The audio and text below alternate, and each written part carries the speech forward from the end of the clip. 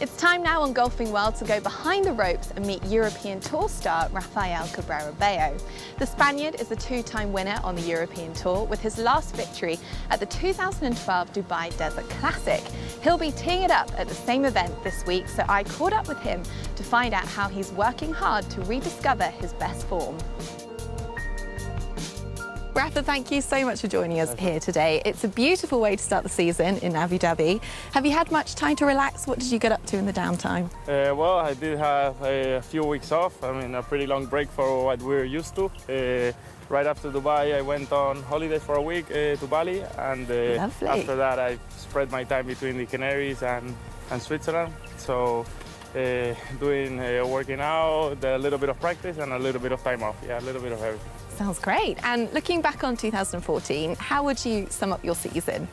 I think I played pretty good golf throughout the entire season. I think my position in the final race to Dubai I don't feel it reflects how good I played or the possibilities I had throughout the year.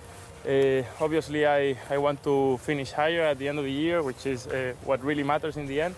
But I did feel I put myself in contention many more times than what I've been doing throughout the rest of my career. So that is the positives. I do admit I struggled a little bit finishing off some tournaments and not being able to get the win. But overall, I have to take that my game has improved, that I'm a more consistent player now, and that I can put myself in contention more often than before. Your last win was at the Dubai Desert Classic in 2012.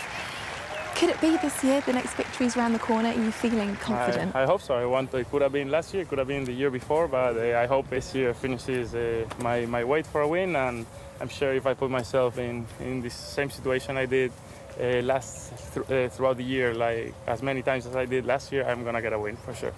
Can pretty much basically go quickly through my routine with you guys if you want. So yeah, please do. Here's my caddy, Mike. Hopefully he has helped me out with the math. So, okay, Mike, tell me. 165 front, yeah. 17, 182, one down, 181. Okay. 3's down, helping out the left. So playing, what do you think it's playing? 170? 170. Okay, that would be 6 iron for us. So, any particular spot we can or cannot go? No, just stay with left of that flag. Okay.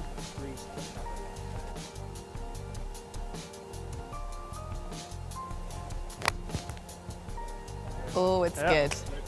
Very nice. And that went good. I don't know if you can see it in the camera, but it really went good. Easy as that. Great. Well, a little birdie tells me that you cut your own hair on the tour. Have you got a flair for hairdressing, Rafa? No, actually I don't. It's just because we travel so much, and I particularly only trust the hairdresser at home, so I don't want to be cutting my hair anywhere else. So I don't get there as often as I would like to, so I just have a trimmer and I cut my hair. Yeah. That's as weird as crazy that it sounds. takes a certain skill, because it's difficult. Yeah, it took me a couple of times to start getting it better, and I think now the edges, I admit, the edges at the back, keeping it straight is kind of hard, but hey, that's why we wear a hat all the time. So. And you're known for being a man who loves the sport. Is keeping active off the course a really important part of your time on the tour? Yes, I mean, I particularly like to ski and to surf a lot. Every minute I have free, if I can, I'm in the water surfing. So for me, it's really, really good. It's a little bit in the same way as golf. Even though you might be having a bad day, you just need a good wave to change your entire day. And you're in contact with nature, and keeps you fit, it keeps you healthy. So I do enjoy the feeling and the rush you get from surfing. It's almost like making a birdie, yeah. What a shot. No one's gonna believe it, but it really finished it. We promise we didn't put the ball there. Finish it off.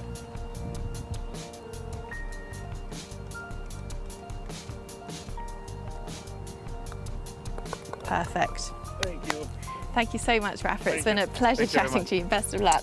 Thank you. Rafa Cabrera-Bello.